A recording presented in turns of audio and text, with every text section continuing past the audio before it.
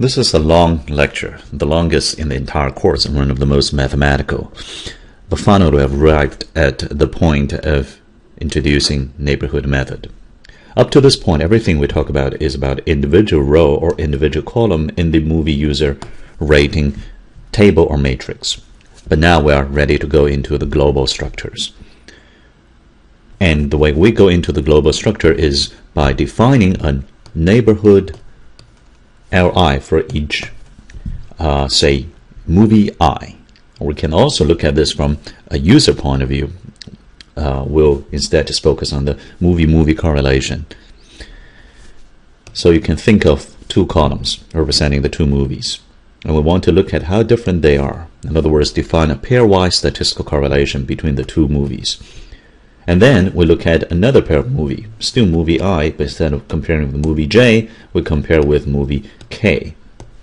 And look at the ratings from between this and this two columns. And then we're going to pick up all those movies that are somehow very similar or very dissimilar compared to movie I. Both kinds of movies will be very useful. So this is what we're going to do. We'll first define a similarity metric between two movies, and then we will search through all the movies out there and then pick up a subset of those that are either very similar or very dissimilar compared to movie I and call that the neighborhood Li. And we leverage that global information in making predictions about users liking or disliking this movie I. So this idea can be illustrated quite nicely through a simple picture. Suppose we've got just two movies and two users, so we can easily compare 2 points on 2D grid. The 2 points are the movies A and B, and we've got two users, 1 and 2. The points are the movies, and the x's are the users. So movie A is getting a rating of 5 from user 1 and 1 from user 2. So movie A is getting a 5-star and then a 1-star from these two users, whereas movie B is getting a 2-star and a 5-star from these two users respectively. As you can tell, that these two movies are kind of very different. Okay, they are basically liked or disliked in an opposite polarity by these two users. And indeed, this means that this angle theta is kind of big. What is this angle? This is the angle between two straight lines. One is the line from the origin to this movie's coordinate, and the other is from the origin to this movie's coordinate. And if these two coordinates are far apart, one quantification of that is the angle theta here. If we measure the cosine of that angle, that is a particular number, and we use that number to describe how similar or dissimilar A-B movies are. This is called cosine coefficient. It is a particular instance of similarity metric that we'll be using here. So how do we write down the cosine coefficient here? I'm going to say the cosine coefficient between two movies ij is called dij, and if you remember from basic geometry, analytic geometry, it's really this point viewed as a vector from origin to that point. Okay, call that a vector Ri. It's a vector transpose Rj, that is this point viewed as a vector from the origin to that point, divided by the normalizations, that is the size of I, L2 norm, and the size of J, also L2 norm.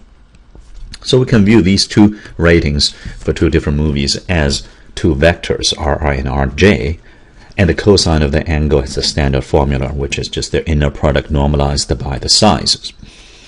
And this in the longer form just means Rui and Ruj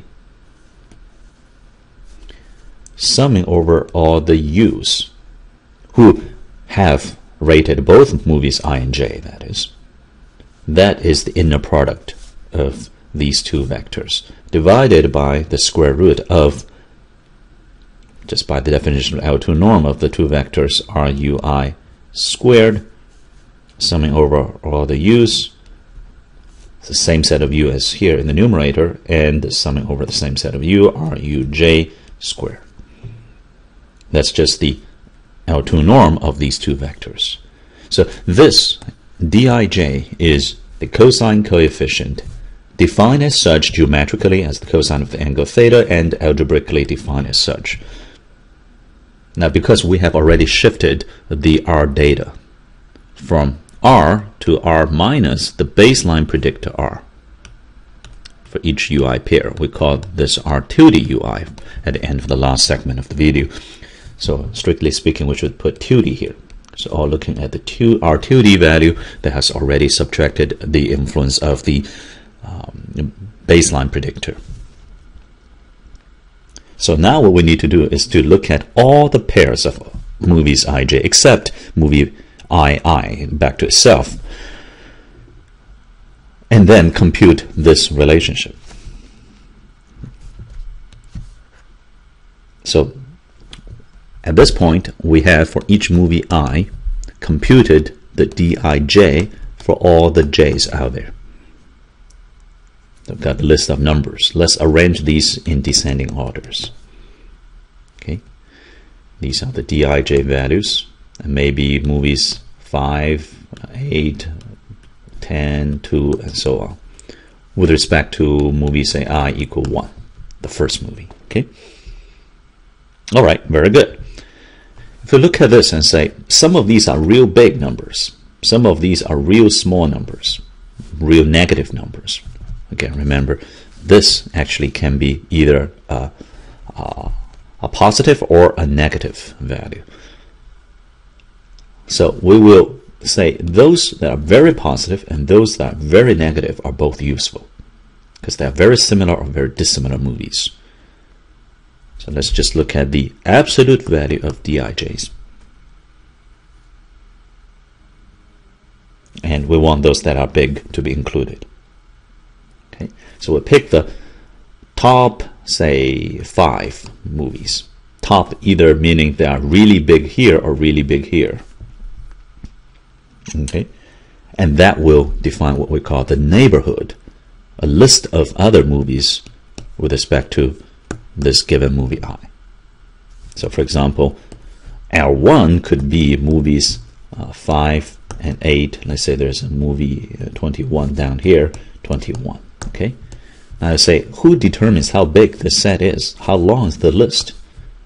Who determines basically the cutoff threshold of the dij value? Well, the one that will be determining this is you, okay, the recommender. So there are quite a few rules and guidelines in determining how big is this list. If you make it too big, then you are indeed incorporating the comparative information with respect to many other movies, but some of them are so weakly coupled with this movie that it doesn't quite matter. So just adding too much noise. On the other hand, if you include too few neighborhood movies, then you're not fully leveraging all the information, and then you are losing precious information about other movies. So that's not good either. We won't have time to go into the exact art of picking the right size, and that's indeed part of the reasons why it took many computation for these teams to compete in the Netflix prize. But roughly speaking, the idea is that if you like movies, say Schindler's List, and say Life is Beautiful Life, then maybe you like Dr. Zhivago.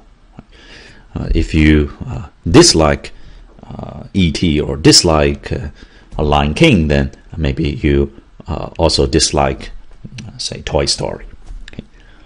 So that's the idea. The idea is that we're going to look at all these movies as points in the space. Those that are very close by this cosine theta metric, we'll call them neighbors. And therefore, for each movie I, we will define a neighborhood by the absolute value of these cosine coefficient values. So now that we have defined what is the metric cosine similarity, and from there we have defined what is a neighborhood for each movie, we can finally define the predictor based on that information, called the neighborhood predictor. So the neighborhood predictor will be denoted as R hat UI, but we have already used that symbol to represent the baseline predictor. Let's add a sup n. This n does not mean the number of users or movies. It's a shorthand for neighborhood. Okay, so we want to find out what is R hat sub UI sup n. This is basically the original baseline predictor, now plus what we learned from these neighbors. We learn from these neighbors that if a neighbor movie J in the shifted rating R2D, okay, again R2D is just R minus R hat, in this shifted space, depending on whether J is positively correlated with movie I or negative correlated with movie I, is going to give us some information. So we want to add up those information, summing across all the movies J indexed by J in the set L sub I. So we have to weight each such rating by a neighbor movie J in some way. What should the weight be? One choice is just let weight be the cosine coefficient itself, Dij. Now, this may not be the best choice.